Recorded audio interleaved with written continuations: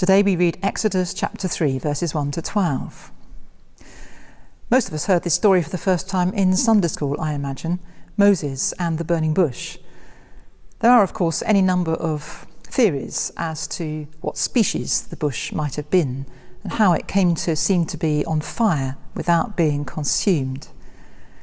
More interesting, though, I think, is what transpires between God and Moses and why Moses was there in the first place.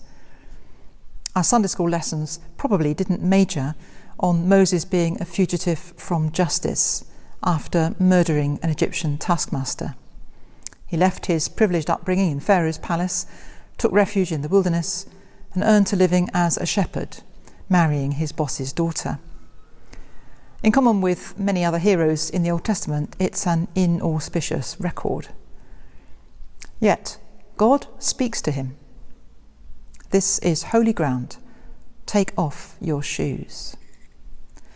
Like Jacob generations ago, Moses discovers that God can be encountered in the most surprising places, in the back of beyond. The next surprise was the call to return to Egypt. That would be really insane. But of course, Moses had had a unique childhood, and that he could relate equally to both Egyptian and Israelite.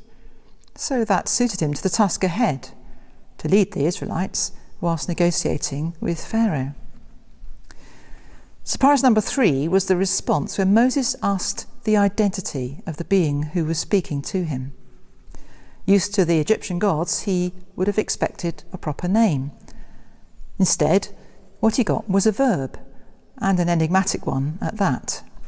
I am that I am, or I will be what I will be. I suppose libraries have been written to try to explore the meaning of this. Perhaps it means being itself, or perhaps it means the eternal present. Anyhow, the sacred name of God is revealed to Moses in the wilderness as he hid from justice. Can we take from this some encouragement? When we think we're far from God and have no sense of God's presence, think again.